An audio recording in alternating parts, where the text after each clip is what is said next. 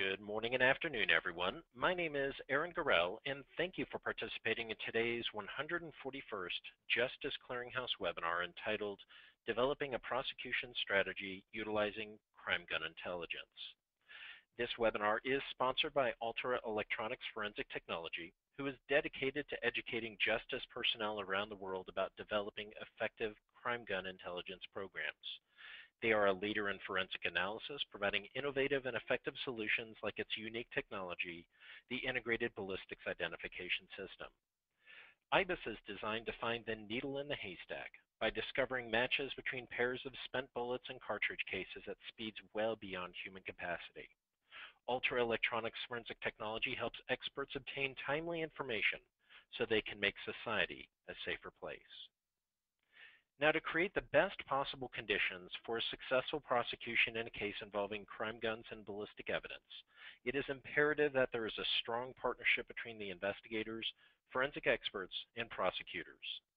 In this final installment of Ultra Electronic Forensic Technology's six-part crime gun intelligence webinar series in 2017, prosecutors from two different jurisdictions will describe how they utilize specific intelligence to build prosecutions, give examples of cases, and discuss how they have set out to change the mindset of prosecuting the quote-unquote regular old shootings. Our moderator for today is Ron Nichols, who has 25+ years of experience as a firearms and toolmark examiner at the local and federal levels in accredited laboratories. He is widely published, with a number of his publications routinely referenced in published court decisions with respect to Daubert and Frye evidentiary hearings. He has testified in over 100 criminal cases and evidentiary hearings involving firearms and toolmark evidence at the state and federal levels. Following him, our first presenter is Will Morris, who is a 2003 graduate of Louisiana State University Law School. After a clerkship with a state criminal court judge, Will joined the East Baton Rouge Parish District Attorney's Office in 2005. And as of September 2015, he is Section Chief of the East Baton Rouge Parish District Attorney's Crime Strategies Unit. Will supervises the unit, which consists of two assistant district attorneys, including himself, an assistant U.S. attorney, 3 investigators, 2 National Guard counter-drug intelligence analysts, and 8 interns from the Sociology Department at Louisiana State University. The District Attorney's Crime Strategies Unit is a multi-agency unit whose mission is to improve public safety through data and intelligence-driven prosecutions and crime intervention efforts. And then our final presenter is Brian Gray, who has been an Assistant District Attorney for the, I should have asked him how to pronounce this, County District Attorney's Office in New York since 2010. In 2012, he joined the Special Victims Unit, where he prosecuted crimes perpetuated against children and crimes of sexual assault. In 2015, he moved to the Major Crimes Bureau, where he prosecutes homicides, attempted murders, and other crimes involving illegal firearms. He has received guilty verdicts in numerous felony-level trials, including murder, attempted murder, robbery, burglary, and rape. Then the last thing I'd like to address with everyone is some basic housekeeping items for our webinar today. First, the event is being recorded and is scheduled to last between 45 and 60 minutes. Second, this is a listen-only event, but you can type any questions you have through the GoToWebinar toolbar, and we'll address as many at the conclusion of the presentation. And finally, after today's webinar, there will be a follow-up survey, and we ask that you complete it. Your feedback does help us shape our future schedule of events. And with that, I'll go ahead and turn our presentation over to our moderator. Ron, it's all yours. Thank you, Aaron. And if you could go to the next slide, please. This is the final presentation of our 6-part webinar series discussing the 6 tenets required to develop and successfully attain regional crime gun protocols. The series began with an overview of one of the biggest challenges faced, how to find funding, and then was followed by the individual steps required to achieve a regional crime gun program, which include making crime gun a priority in your region, establishing a crime gun intelligence program for your region, crime gun investigative cycle bridging the gaps, and then forensics at the speed of crime. All of these webinars are available through Justice Clearinghouse, and each webinar focused on finding ways to sustain improvement within the subject matter area through a balance of people, processes, and technology. Next. Now, before going into the webinar itself, we should be highlighting some terms. IBIS is the Integrated Ballistic Identification System and is the technology, and it's a standard in over 70 different countries worldwide. NIBIN is the National Integrated Ballistic Information Network and is a program that is administered by ATF.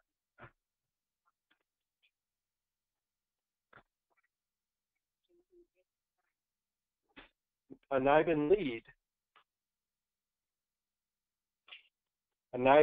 is the IBIS output results, and it is not evidence. Actually, it is an investigative lead only, and it is a potential hit that the investigators can use to investigate their various shootings that they have assigned to them. And a hit is an expert confirmation of a potential candidate linking at least 2 criminal cases or shooting events. This is actually evidence. This is what can be taken to court and presented before a jury. A NIBIN lead does not have that same standard, but a hit does have that standard for court readiness. Next.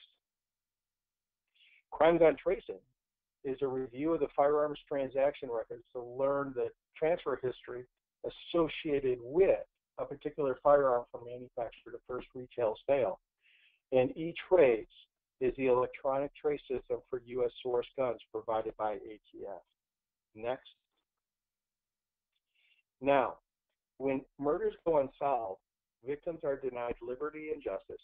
Their families are robbed of resolution and closure, and our neighborhoods are forsaken peace and stability. Repeated and retaliatory acts of gun violence soon occur, and entire communities soon become victims themselves. Businesses close, jobs disappear, and property values plummet. When it comes to catching criminal shooters, the process is basically the same the world over. Police must respond and collect evidence. Then they use forensic processes to develop more clues to extract and analyze, and then identify, apprehend, and charge the suspect, which is pursue and apprehend. It takes sound policies that leaders put in place to drive these processes and operations, and then it takes proper adherence to sustain them. A regional approach is often essential to a successful investigation, as criminals in the course of their illicit activities often crisscross multiple jurisdictions. Timeliness is critical to these processes. The longer armed criminals remain free, the more opportunities they have to do more harm. The International Association of Chiefs of Police has adopted a resolution stating that it views regionally applied crime gun and evidence processing protocols as a best practice for the investigation of firearm-related crimes, encourages law enforcement officials, prosecuting attorneys, and forensic experts to collaborate on the design of mutually agreeable protocols best suited for the region. All of this requires a proper balance of people, processes, and technology. Today, we are going to present you part 6 of the 6 steps to solving more gun crime. Will and Brian are going to discuss charging strategies using crime gun intelligence, and you will learn how they leverage multi-agency collaboration and establish policies to form successful prosecutions. Thank you, Ron, and thank you all for inviting me to participate in this today. It's an honor to be a part of this. As Ron mentioned, I'm the section chief of our crime strategies unit here in East Baton Rouge Parish in Louisiana, Baton Rouge, Louisiana. We started up the unit in the fall of 2015. My boss, the district attorney here in Baton Rouge, decided that he wanted to be a little bit more proactive in our crime intervention efforts, rather than just assuming the naturally reactive role of being a prosecutor, because the traditional role of a prosecutor, you naturally have to have a lot of bad things happen first before a file comes to your desk. So part of what our mission was to try to get a better idea of who was driving crime in Baton Rouge, Louisiana, particularly firearms crime, and bridge some gaps between our local and federal law enforcement partners and see how we can improve our processes. Our personnel consists of 2 assistant DAs, including myself. We have an assistant U.S. attorney that works with us in a part-time capacity. Naturally, we work closely with them on firearms cases.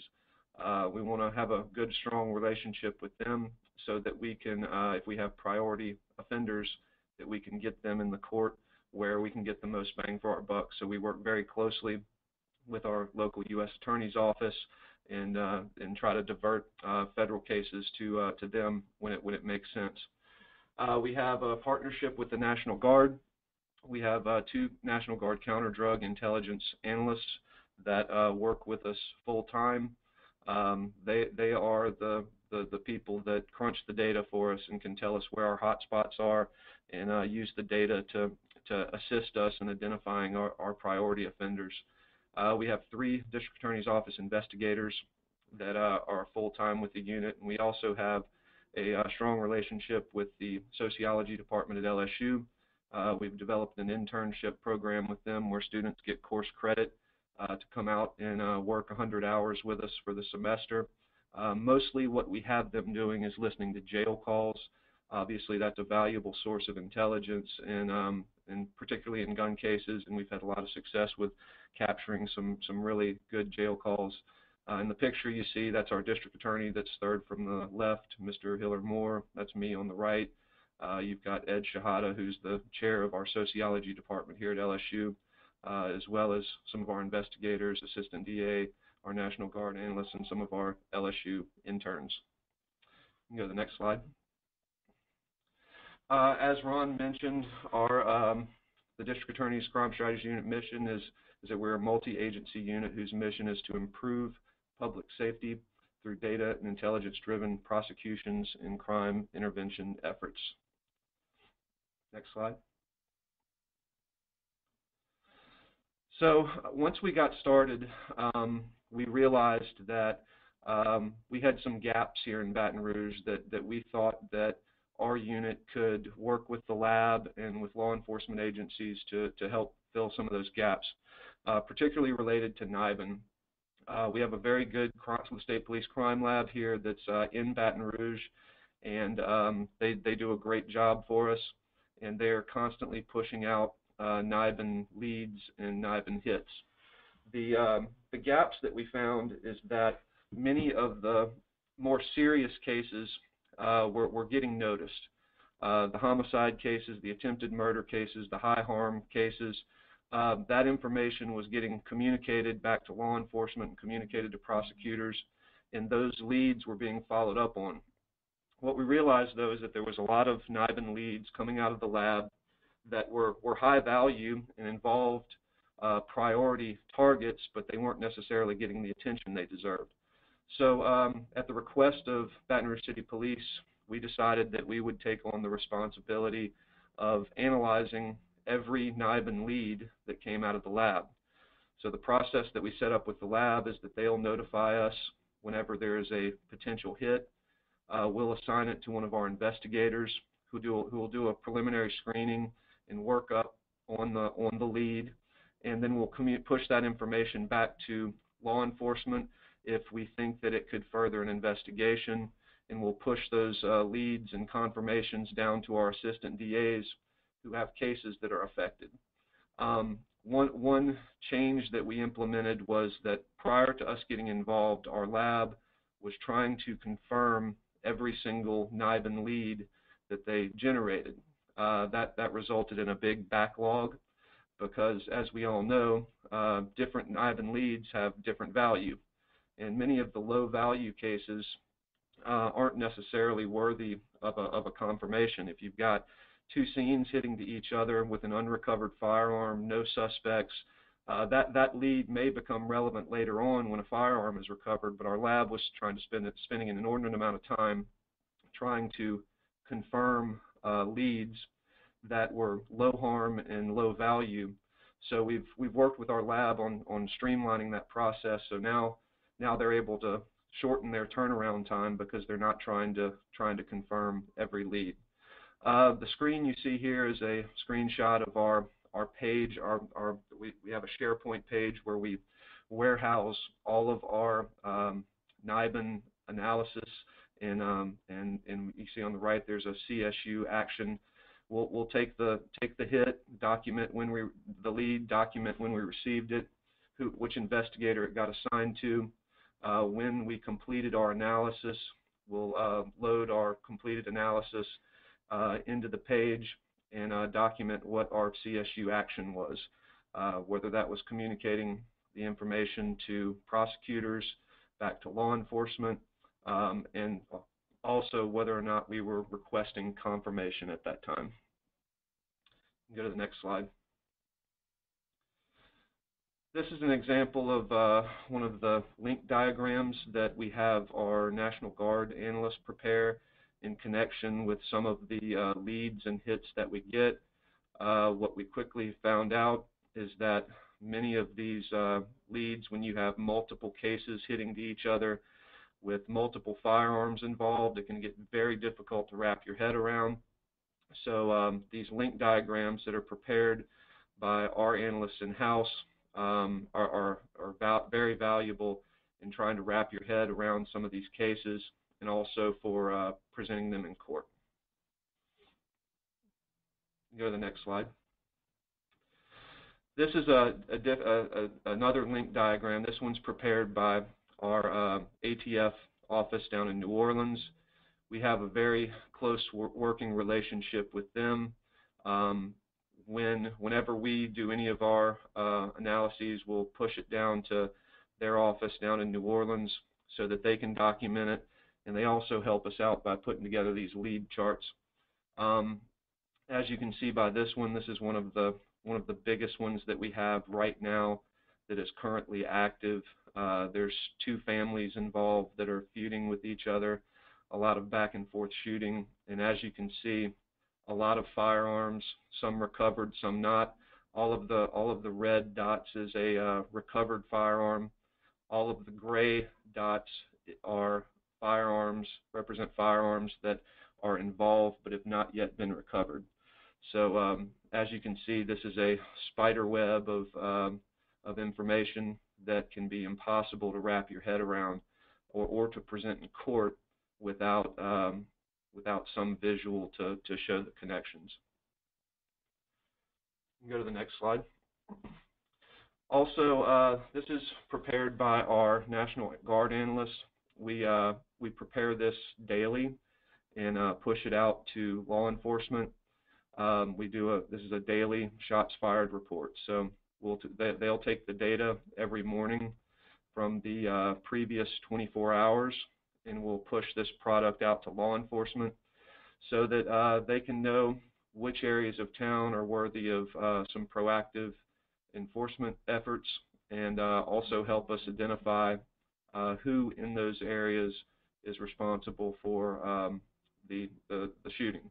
I'm sure here, just like in other places, it's a small group of people in some of these neighborhoods that are causing the majority of the problems, and we want to be able to timely intervene in those problem neighborhoods so that we can identify who's causing the problems, and then work towards getting them apprehended, and then work with our prosecutors downtown on building quality cases against them.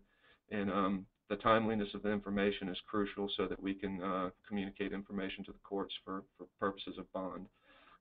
These are a couple close-ups from the previous slide that just highlight two specific areas that for that particular day had a larger number of shots fired. You can go to the next slide. In addition to the daily shots fired report, we'll have our analysts also do a monthly analysis, and the completed version is a number of pages. I didn't include all of the pages for this monthly analysis, but included some pages that I thought would be of interest. You can go to the next slide.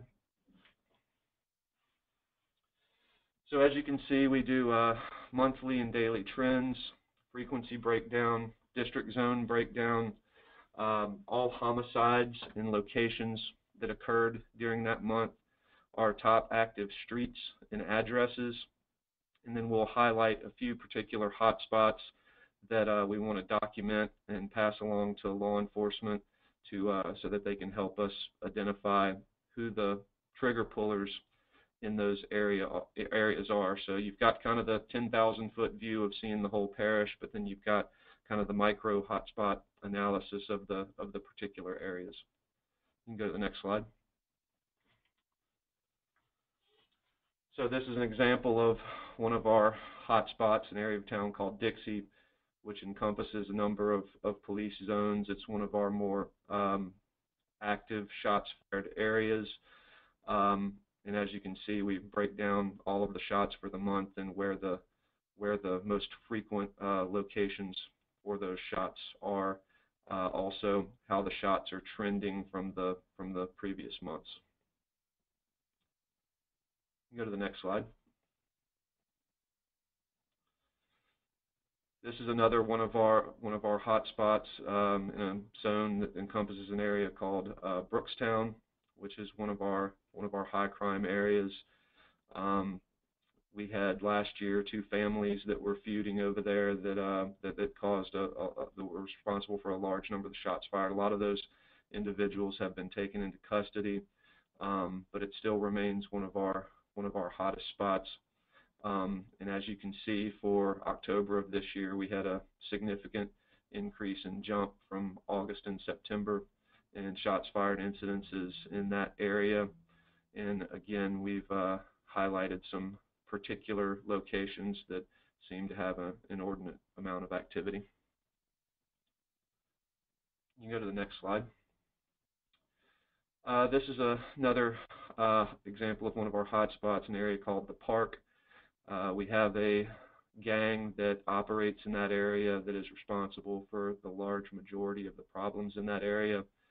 So we're constantly tracking shots fired in that area and have identified all of the active members of the gang and work closely with law enforcement in developing investigations and prosecutions of those individuals. You can also see some pictures there of some of the most frequent locations for problems in that area known as the Park. You can go to the next slide. This is another one of our hottest areas, an area of town called the Bottoms, which is just on the north side of LSU, Louisiana State University. So that's obviously causes us some concern. We have 2 gangs that operate in that area, two main ones. We actually have closer to 4 that operate in that area, but two of the larger ones in Baton Rouge operate in this area. And there's an inordinate amount of shots fired in that area. We've also noticed that with 2 particular offenders, the numbers tend to decrease whenever they are arrested and put in jail. We had a situation last year where there was a lot of shots fired in their particular area. A proactive enforcement effort took them off the streets, and all of a sudden for the next month, the shots fired in that area dropped dramatically. So we're able to track what's going on and how proactive enforcement efforts can affect the shots fired in these particular areas. You can go to the next slide.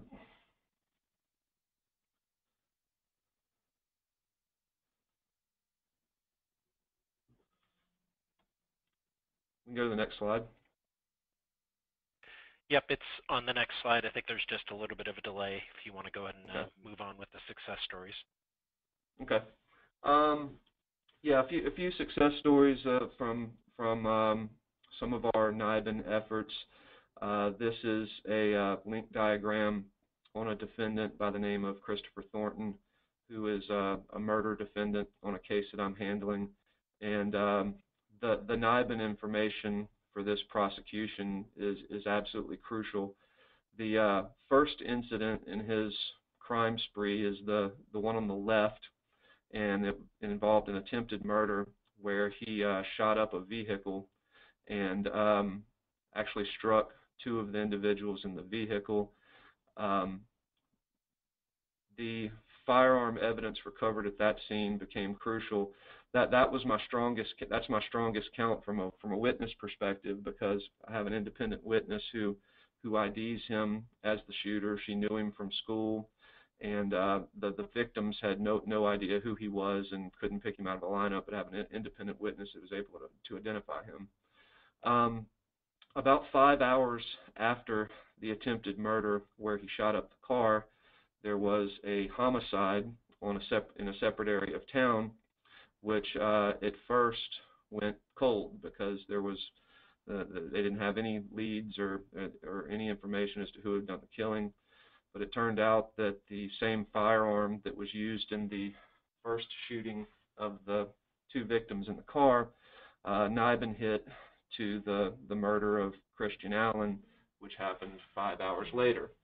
The Nibin information is what ties Christopher Thornton to that scene. I don't have any witnesses, but the fact that the same gun was used, and I've been able to establish a motive for why he would want to kill Christian Allen, I have a viable count on that homicide. It turned out that Christian Allen was a marijuana dealer, and was a dealer for this particular gang that Thornton was in, and he had discussed with some of his fellow group members about how he wanted to rip off Christian Allen, and so that I've been able to establish the motive, which is to rob Christian Allen of his money and drugs.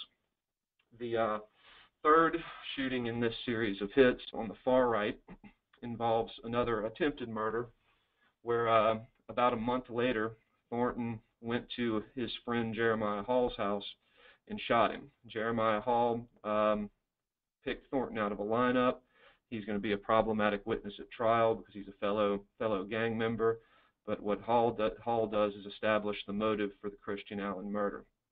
It also turns out that the firearms that were used in the Hall-Thornton shooting also had valuable Nibin links back to a shooting on an unrelated shooting at a house on Fry Street, where Christopher Thornton's ID was found, and also the burnt clothes of the deceased victim, Christian Allen, from the homicide count were found at that scene. So I have Nibin information linking Hall and Thornton to that scene where the victim's burned clothes were found and Christopher Thornton's ID was found.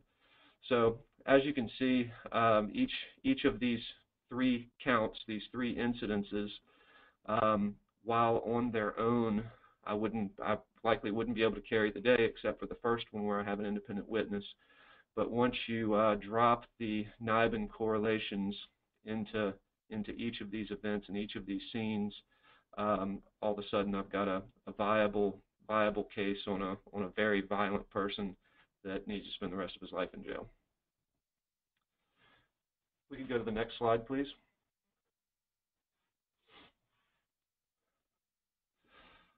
This is an example of multi-agency collaboration and leveraging other intel sources to bolster hits, specifically jail calls and social media. As I mentioned, we have our interns from LSU. Mostly what we have them doing is listening to jail calls. We also do a lot of work with social media.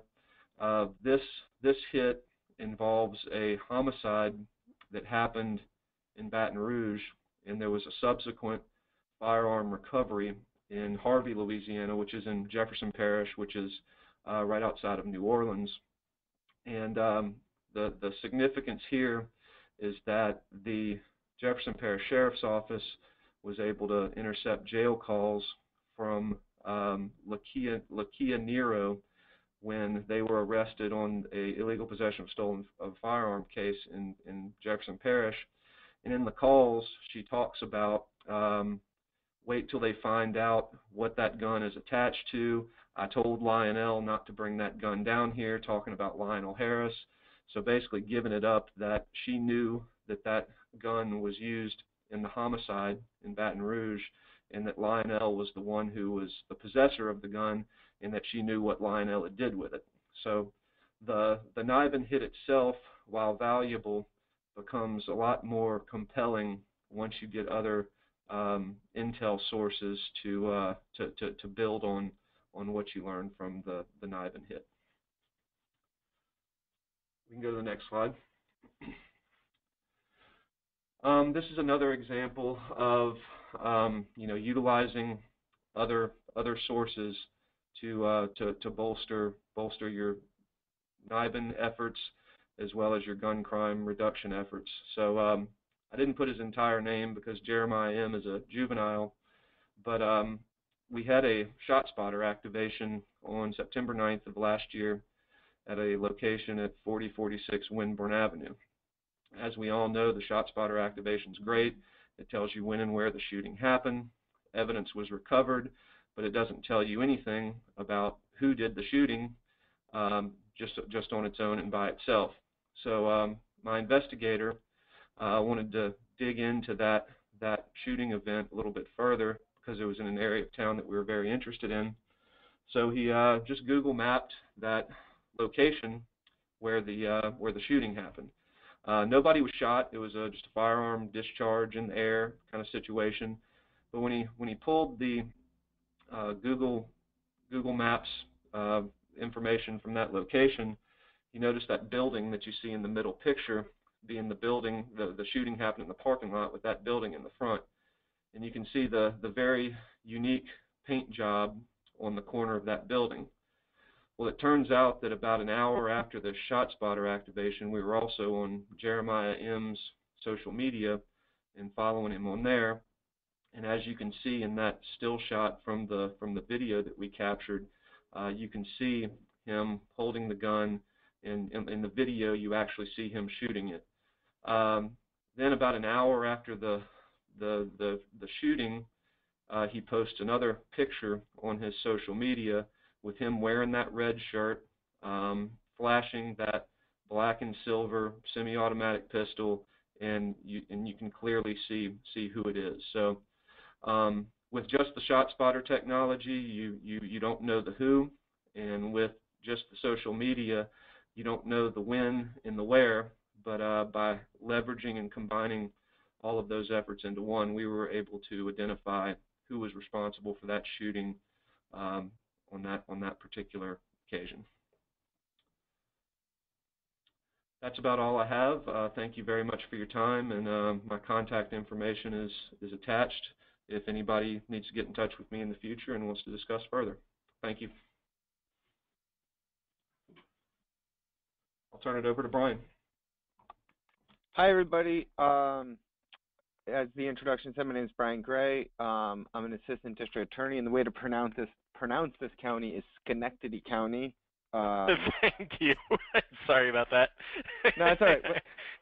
When I heard that you couldn't pronounce it, I decided it's a Mohawk Native American word from the Iroquois Indian tribe, meaning the place beyond the pines, which is a movie starring Ryan Gosling and Bradley Cooper. But it's Schenectady County, so that's the county that I'm from. It's a relatively smaller jurisdiction. The overwhelming majority of our crime comes from the city of Schenectady itself, which is a city of about 80,000 people. We are consistently, not a statistic we're proud of, but we are consistently ranked one of the most violent small cities in the state of New York. We have approximately 155 police officers assigned to the city. I work at a DA's office that has 25 assistant district attorneys, and 3 of us are assigned to the Major Crimes Bureau. So we have, that's a pretty big percentage of ADAs just assigned to gun crimes for such a small city. We have 2 detectives who work exclusively with us on gun crime. We have a DA's office investigator who does the same.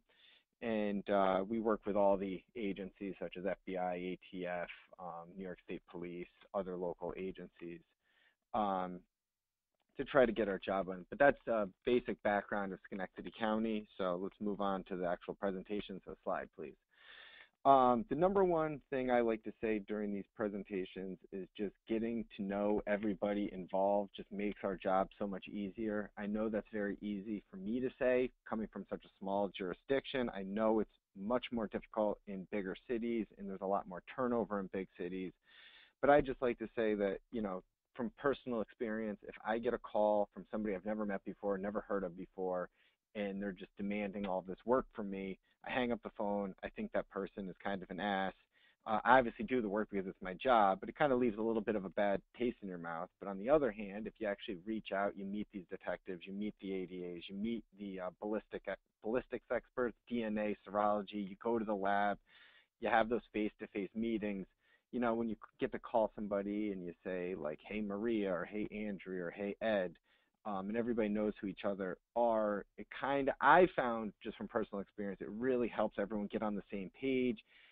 We all have very stressful jobs that require hours that go beyond our normal pay, and just doing it for people you know you get along with, I find makes it a lot easier. We grab beers together after work just to try to unwind. So that's just some advice I like to give. All right, next slide.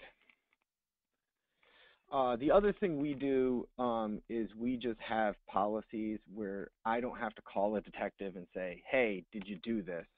I know they did it because we work together, and we said years ago, hey, when you guys get a new gun case, this is what we want you to do. If you find the gun, obviously swab the gun. And swabbing the gun involves swabbing the outside, swabbing the slide, taking out the magazine, sliding the magazine, or swabbing the magazine, swabbing the individual unspent rounds just to see if we can get that DNA profile we're looking for. I don't know about other people's jurisdictions, and this is relatively new. I've been hearing from juries a lot lately is we do swab spent shell casings, but we typically don't get them analyzed because the DNA experts tell us, hey, I've been doing this for 25 years. I've never gotten a usable DNA profile from spent shell casings. The defense attorney stands up, tells the jury how lazy we are, how we don't want to do our jobs, and how there was critical evidence on those shell casings, but we didn't bother. You know, their client's life and liberty is on stake, and we can't even bother to do these simple tests. And I've never lost a trial because of that, but I have had juries deliberate for a really long time, and then once they get the verdict, I go in the back and I say, hey, you know, any tips, what you guys think?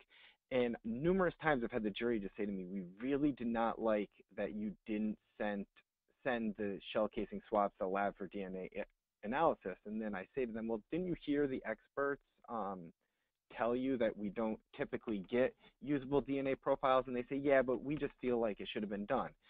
And the reason jurors think that is because they don't think that it's difficult or time consuming to do such a thing. They watch TV, they get a DNA profile in 10 minutes, they think it's easy work. You just swab something, throw it into a computer, and you instantly get the result. And no matter how much I have the expert explain that that's not how it works, jurors are lay people, and it's just an easy technique that I've noticed our defense attorneys have been using time and time again. The lab, it drives them completely nuts, but if I only send them for the swabs of spent shell casings to the lab for analysis if I know it's going to be a trial that goes, because obviously I don't want people doing unnecessary work when it's just going to be a plea. But it's just something I've noticed over the years, and I would suggest others doing as well. Send the casings in themselves to be entered into NIBIN. Obviously, if a gun is recovered, entering the serial number, checking to see if it's registered, if it was reported stolen. If it is the gun is reported stolen, we have an ATF agent that works exclusively with us. Obviously, on gun crimes, they're ATF, and we've been having them actually interview the registered owners, and we've gotten a lot of great information. A lot of times they'll tell us, hey, listen, I know my gun was gone. I didn't report it stolen because my cousin is a drug addict and I knew he stole it and I didn't want to get him into trouble, that sort of thing. But what we've been doing with that information is actually pulling those owners' pistol permits, because they're obviously not responsible gun owners if their guns go missing for 5 years and they don't report it or let anybody know. Obviously, there's the innocent gun owner who had his house broken into or didn't know his gun was stolen, but we've been finding a lot of people are surprisingly upfront with us about what happened to their gun. So the other thing we have to do in New York State, I know we have people from all different jurisdictions here, but in New York State, any weapons charge, the gun has to be operable. So I don't know what other states have those rules, but in case they do, So if we get a gun and it's inoperable, whether or not the firing pin is malfunction or doesn't work or whatever the case may be, we can't charge a crime in New York State. So we find ways, creative ways around that by charging, if the inoperable gun is loaded with live ammunition, we can charge attempt to possess that gun, because nobody would, if they knew the gun was inoperable, it doesn't make any sense to load it. So we've had some success charging attempt. But the other thing, Will was going into this a lot, is just coordinating with other jurisdictions. I've come to know the assistant U.S. attorney in our jurisdiction that works with the city of Schenectady. I've gotten to know him really well. And when we have a case where we have an inoperable gun, the feds don't have that problem. For the feds, they can have a bullet, they can have a stock, they can have a slide, and for them, it's a gun. It doesn't matter if it's a small piece of a gun, the gun doesn't work. If there's a felon who's in possession of that, in the overwhelming majority of our cases here in Schenectady County, the person possessing the firearm is a previously convicted felon, usually with a long rap sheet. We call them and just say, hey, this is a really bad guy. He's responsible for a lot of violence in our community. We found him with an inoperable gun. Can you please take this case? And they're more than happy to help us out and get the end result we're looking for. Next slide. All right, when I typed up this slide, I kind of laughed because a lot of times people have too many meetings, and it just actually wastes their time where they can't get any real work done. So the suggestion of this slide is to have meetings that actually matter, where you actually accomplish something. It doesn't have to be an hour meeting. If 1 week the meeting takes 15 minutes, that's great. Just get what you have to say out there and have everybody go back to work. Sometimes the meetings take a lot longer because there's a lot more complications. But we have a standing meeting every single 2 weeks. In New York State, it's a federal grant called the GIVE grant, which is a gun-involved violence elimination grant from the federal government. It requires us to have this meeting for stat tracking. But I feel like we really use this meeting to our advantage, even though we have to have it. We go in there, and the top thing we do is update each other on ongoing investigations or cases. We talk about recent prosecutions. But we also have top targets lists. Will was getting into this a lot. We have these targets. We know they're out there committing heinous violent crimes. They're shooting up houses. They're shooting other drug dealers, but no one will cooperate against them. We're getting hearsay from confidential informants or hearing things on the street, but we just can't prove it. And what we've actually been doing when we have the opportunity is getting these targets and figuring out other ways to arrest them. We know they're a drug dealer. Do we have a CI that can go into their house and buy drugs? Yeah, they're not going to get the same amount of prison time as if we caught them for the actual shooting, but there's two things we find happen from this. A, you get them off the streets, so that makes the streets safer. Even if we get them off the streets for 3, 4, 5 years, even 1 year if we can. The other thing we've noticed is once that person is incarcerated, witnesses are more likely to come forward or be honest with us because the threat of retaliation is gone with them in jail or them in prison. We've looked into their houses. If they're on probation, we have probation officers do searches of their searches coordinated with us.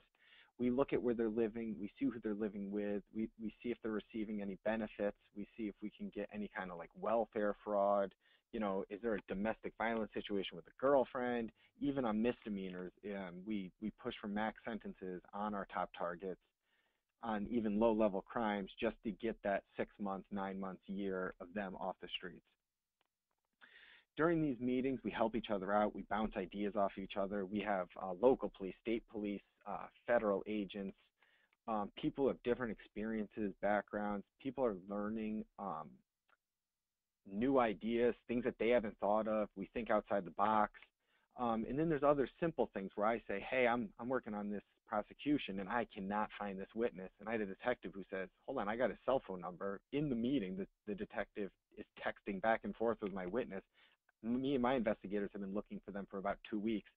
And I met with that witness later that day. He just texted him. He said, hey, you got to go to the DA's office, and the guy showed up. So having these meetings with these people can be very beneficial. Obviously, the size of your jurisdiction makes these meetings, the frequency of these meetings change. Like for us, we do it every 2 weeks, and that seems to be good. But if you have a bigger jurisdiction, they might have to happen more often. Next slide.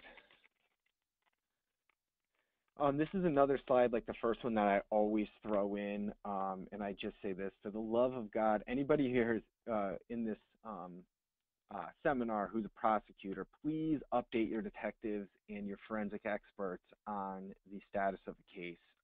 I would just think how frustrated I would be as a prosecutor if I was working as a second seat to a higher up prosecutor on a big case. He asked me to do all this case law research, interview all these witnesses. I'm working my butt off, and then I find out that the guy pled guilty a week later. Will talked a lot about streamlining the case and putting a focus to get faster results, putting a focus on the more high-risk cases, and I think that's great, obviously. But the other thing is a lot of our labs will not be as swamped with work if they are consistently getting updated by the prosecutors in the case. Whenever there's a plea deal, if they can stop working on that case because a guy pled guilty and immediately work on another case, obviously that saves a lot of time, and then those new cases that they get to work on will get results a lot faster. And I've just, from getting to know the lab people and finding out how often they'll be working on a case for 1, 2, 3 weeks, and they'll finally call the prosecutor and say, hey, I thought we were supposed to go to trial, and the prosecutor says, oh, that guy pled guilty a month ago. We just have to think of each other. Like, let the detectives know, because even though there's been an arrest, our detectives sometimes will still be working on the case with us if they can. So just let everybody involved know when there has been a plea. All right, next slide. I'm going to move on to a case profile. All right, so this is a case of the People versus Clarence Terry. It was a case that was actually prosecuted by my direct supervisor, but I did a lot of help with the case. So back on July 12, 2016, there was a shooting at 501 Page Street in the city of Schenectady. So the shooting happens, the victim gets shot in the back of the neck, kind of at the very top of the back, is transported to the hospital. No one's found at the scene, no shell casings are found at the scene. This is a pretty rough neighborhood, so we had one 911 caller just saying that they heard a gunshot, nobody who actually claims they saw anything. So we start investigating the case, interviewing witnesses, and we find out that the victim and this Clarence Terry had past problems with each other because Clarence Terry is the ex-boyfriend and our victim is the new boyfriend. Clarence Terry had kids with the woman, the victim did not. So there was an argument about custody and custody exchanges. Both Clarence Terry and our victim were active members of 2 different gangs. They weren't necessarily rival gangs, but so we don't think that that had anything to do with it. It was more of a domestic situation. But we know that these two had problems with each other. They'd recently, earlier that day, gotten into an argument with each other. No overt threats of shooting anybody were made. It was just an argument. We had a video of a car dropping an individual off about a block away from the scene at Schenectady and Van Vost, which can be seen on the map there. A person, the video was not a good enough quality to actually do a facial identification, but it matched the description, the body type of Clarence Terry, and they were walking towards the scene during the time of the shooting. Approximately 3 minutes later, that person goes back to the vehicle, and that vehicle drives away. Our city, it's area-wise, it's a very small city, besides just population. We have approximately 210 city-run cameras set up that our police utilize. We're able to track that vehicle to a housing complex where Clarence Terry lives. And the vehicle, one of the cameras was able to pick up the license plate, and the vehicle that was driven to and from the scene was registered to Clarence Terry's father. So at this stage, we had what I thought was a very good circumstantial case, but we did not have a single person who was going to say to us, I saw Clarence Terry shoot the victim on July 12, 2016. We just had the motive, we had the vehicle, but Clarence Terry and his father, they have similar builds, so there was that issue too. So we had to think to ourselves before we made an arrest, because we don't like to make arrests on cases that we know we can't convict. How confident are we in this case? What else can we do? We know it's circumstantial. We know if we do arrest him, this is definitely a case that would go to trial. It's not an overwhelming proof case where we'd likely get a plea. Next slide. Here's a picture of our victim in the hospital. Again, there was a single gunshot wound. Him being a gang member. Hey, I don't know what to tell you, man. I was shot in the back. I didn't see the guy. No one said anything to me. I didn't see where he came from. Literally no details. It was all he would tell us is that he was shot, a fact that we already knew. So when surgery was done, a projectile was recovered from the victim. It was a small caliber. It was consistent with being a .22 caliber. Again, the victim told us he was not cooperative. He didn't want to be labeled a snitch. He wouldn't be interviewed by the police. He was subpoenaed for grand jury, but wouldn't tell us anything other than the fact that we already knew, which was that he was shot. And he told us that if he was called at trial, he would not take the stand and he would not testify. Next slide. So at this stage, we did push forward with our circumstantial case. We put it through the grand jury. The grand jury did indict Clarence Terry for charges of attempted murder, criminal possession of a weapon in the second degree, and assault in the first degree. And we made that arrest because Clarence Terry was a very dangerous man. We knew we had probable cause to make the arrest. But at this stage, every day that passed, we were starting to get a little bit more worried about the case, saying, okay, it's still circumstantial. When's this going to break? When are we going to get that witness who's going to tell us that they actually saw anything? Was a good case good enough to secure a guilty verdict? We just kept asking ourselves these questions over and over again. Should we offer a plea bargain in a lower range to try to get that plea that we were looking for? And my boss ultimately said no. She's like a really hard-nosed prosecutor, like a pit bull in the courtroom. Even though we had all these issues with the case, her pretrial offer was 18 years on a plea to attempted murder, which Clarence Terry would not accept. All right, next slide. So now I'm going to change gears a little bit. That was July of 2016. So now in March of 2017, 2 months before the trial date, we had the People versus Marcel Johnson. So the last map that was up with the Clarence Terry case was about 3 blocks southwest of the new mark, which is on Germania Ave. So just in a completely unrelated case, having nothing to do with Clarence Terry, the formerly known as the Vice Squad, the Special Investigation Unit, began looking into this house at Germania Ave where there was heroin, crack cocaine. But the reason that they took this house most seriously is because the dealer was lacing the heroin with fentanyl, which has led to overdoses of, we didn't know if it was his heroin with fentanyl that was actually killing people. We had a lot of fentanyl overdoses in our city over the past couple of years. So we heard that this dealer was lacing. So they secured a confidential informant who was willing to go into that house and do controlled wire buys of crack cocaine. Next slide. So on March 24th and April 10th, the confidential informant went into 2262 Germania Ave and purchased crack cocaine from Marcel Johnson. This is an actual still image from the controlled wire buy. The person we're seeing is Marcel Johnson. My favorite part about this case by far is that the confidential informant walks in. He's basically like, hey, what's up, man? Like, I'm looking to get some stuff. What you got? And he immediately gets shushed by Marcel Johnson. He's like, shh, shh, be quiet, be quiet, be quiet. And the camera, the hidden camera that the CI was wearing pans towards the TV, and you can see that Marcel Johnson is watching a TV show, and he doesn't want the confidential informant to interrupt him. So the funny part about this is that the defendant, Marcel Johnson, was watching a show called Gangsters in America, King Blood, the Louis Felipe story, and Louis Felipe is the creator of the Latin Kings. He created them in Sing Sing prison. And literally after he gets shushed, you hear the narrator state, I'm going to do my best narrator voice here, and in the end, they would all turn. They would all talk, except for one, King Blood, Louis Felipe. They all went into the witness protection program. They essentially got off scot-free because they only really wanted him.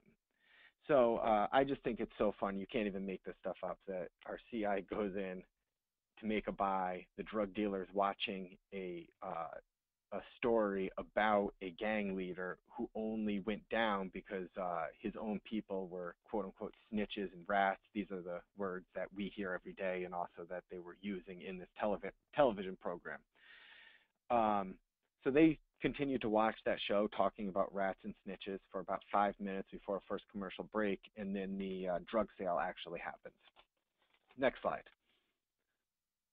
All right, so based on these two drug sales, the Special Investigation Unit went to a judge to secure a warrant for the house, and a search warrant was executed with a SWAT team. They emptied out the house, and during the search, they found all these items that are on your screen right now in a little toiletries bag, which was on that old leather couch right next to where Marcel Johnson was sitting.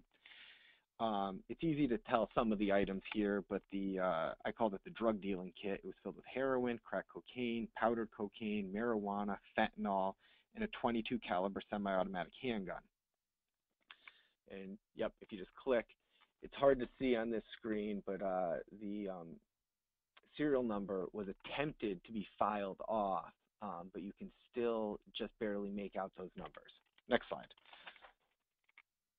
And then these are just additional items. Doesn't have anything to do with my case profile, just different items that were also found in Marcel Johnson's room. That's a modified .22 semi-automatic pistol, and then a rifle that had some armor-piercing rounds. Next slide.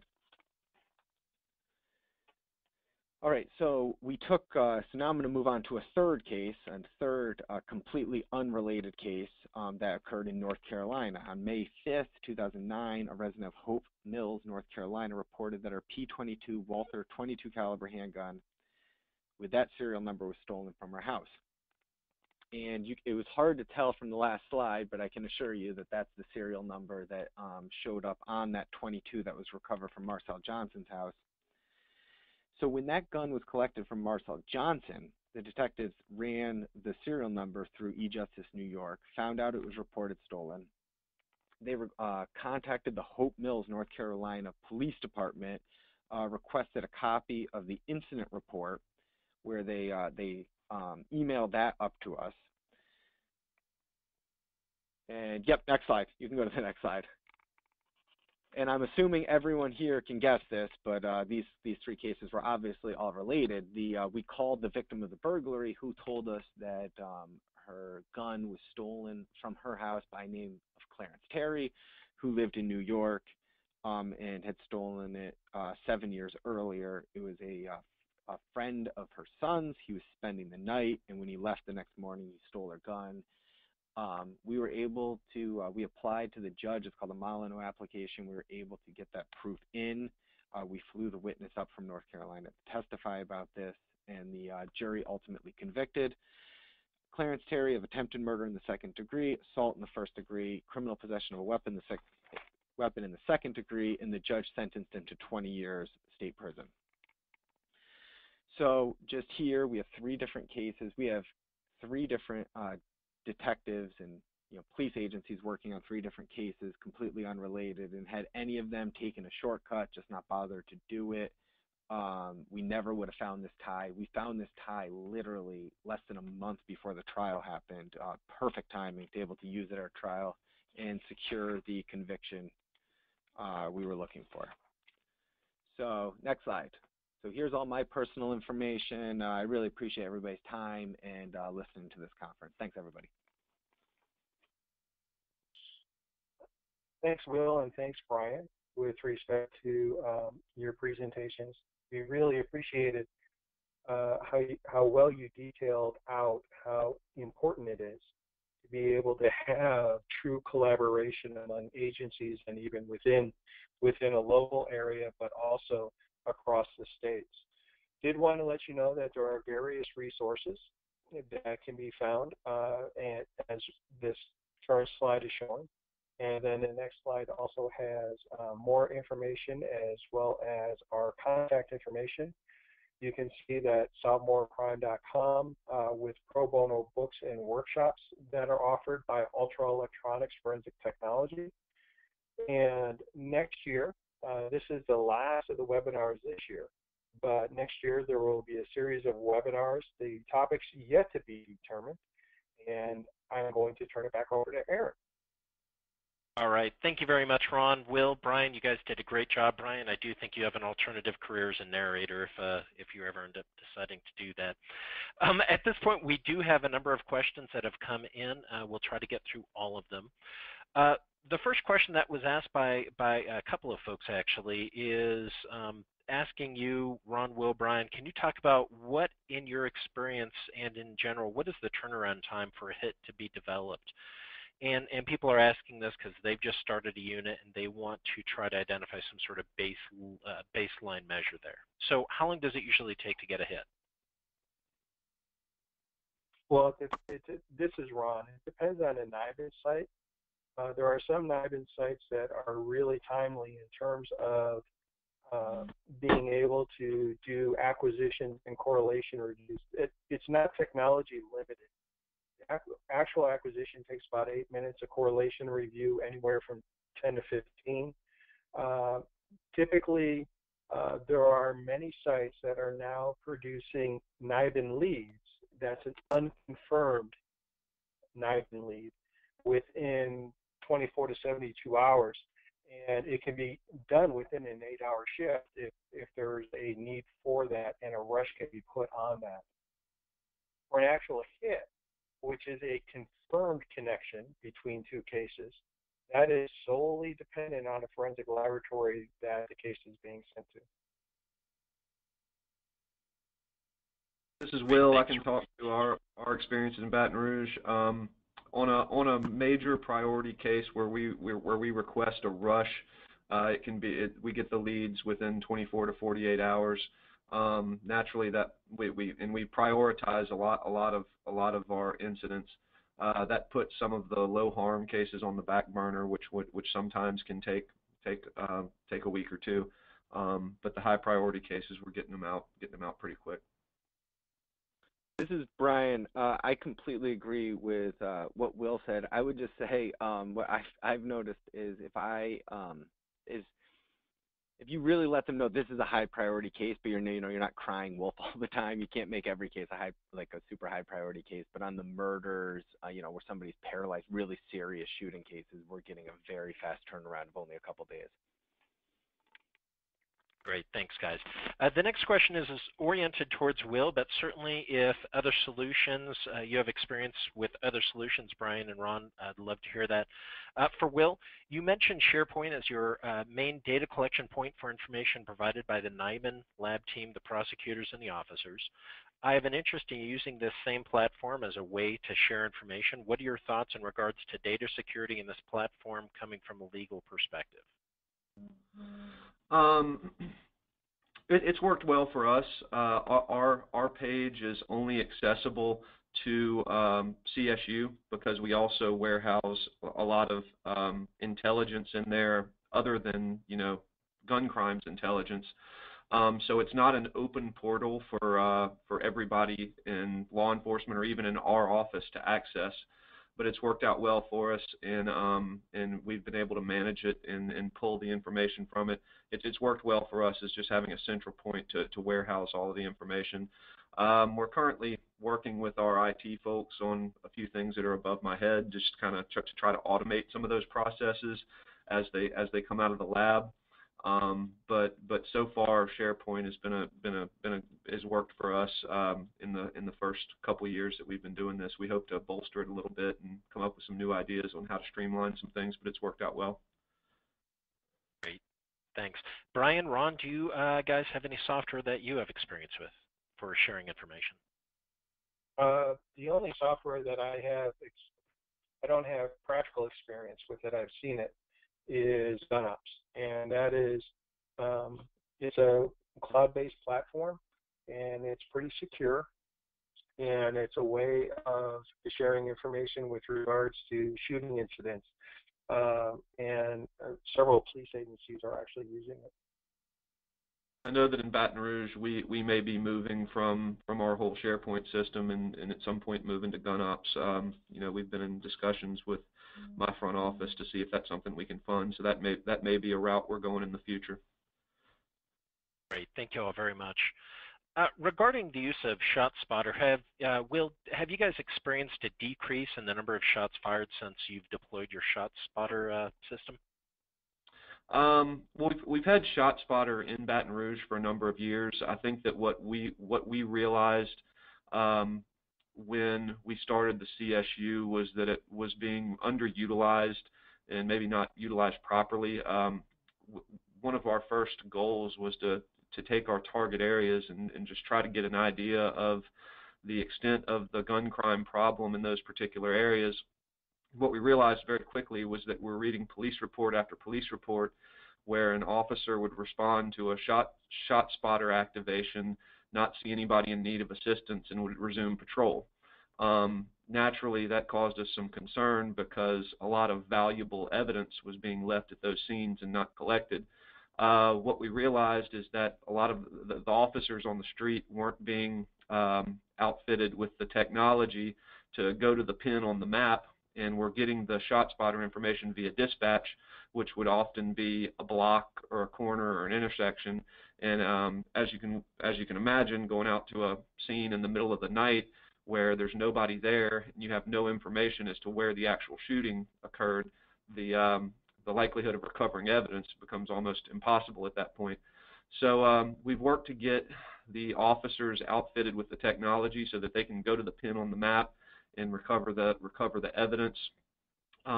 We have a ton of shots fired down here, and I don't know that we've necessarily seen a reduction. We're relatively new at this since we've started kind of analyzing the data. We're hoping to see the officers utilizing the technology to recover that necessary evidence so we can get it analyzed, and then see if we can make some positive gains on identifying those shooters and have a positive result. But we're a little early on right now to see any sort of significant trend in the data. Sure, definitely understand. Next question, Brian, you mentioned briefly, and Ron, I think you have some experience in this as well. Brian, you mentioned a grant during your presentation. Could you repeat the name of that grant? And then again, Ron, Will, if you guys have any insight about funding that is available out there. Yeah, it's the GIVE grant is the acronym, and it spells for Gun Involved Violence Elimination. And I believe it's a federal grant. I'm not the person in the office who does the grant writing, but I believe it's a federal grant. Anything you want to add? This is Ron. One of the things that individuals can do is go to the first webinar in this series that Justice Clearinghouse has for some more grant information as well. I did want to speak to the ShotSpotter issue really quick. What you'll find is that when ShotSpotter is employed, you're going to find that the number of the actual shootings will rise because ShotSpotter has demonstrated through studies that approximately 75 to 80% of shootings go unreported, especially in neighborhoods where there's a high volume of shootings, because it's considered another day in the life of that community, and a lot of those shots are unreported. So what you're going to find is that initially the number of shooting incidents is going to go way up because simply you have access to more shootings than you did before. Really, really good point. Thank you for raising that. And for those folks that are interested in gun crime grants and the webinar that Ron mentioned, send me an email and I'll make sure that you get access to that webinar. The last question that I think we're going to be able to take for today before we close it out is a question for Will, but again, anyone else please weigh in. Goes to your staffing, and specifically how much help and information was obtained and developed by your intelligence guys, and how was this used by the National Guard personnel? And is it information that can be developed by a crime analyst that is not related to the National Guard? I think I understand your question, but yeah, our National Guard analysts, all of our local law enforcement agencies also have their own analysts, which our National Guard analysts work closely with. So yeah, there's nothing special about them being a National Guard analyst as opposed to a civilian. But the partnership with the National Guard is certainly great because that's two full-time employees that we have in-house that our district attorney's office, who's I'm sure many other offices around the country are strapped financially, don't have to fund those positions. So they've been a huge resource for us. And again, this is not the work that they do is they don't teach you in law school and don't teach our investigators that. And they're able to take the same crime data that the law enforcement analysts have access to also, but work the data towards our goal, which is identifying priority offenders for prosecution. Great. Will, thank you so much. I also want to again thank our sponsors. Ultra Electronics Forensic Technology has been a wonderful partner to work with over the past year in terms of educating the community. Certainly want to thank Ron, Will, Brian for your time today, and thank our audience. If you need to get access to this presentation or any of the other 5 presentations that have been sponsored by Ultra, again, send me an email and we'll make sure that you get the necessary links. And with that, this closes today's Justice Clearinghouse webinar. Everyone have a wonderful holiday season, and please stay safe. Bye now.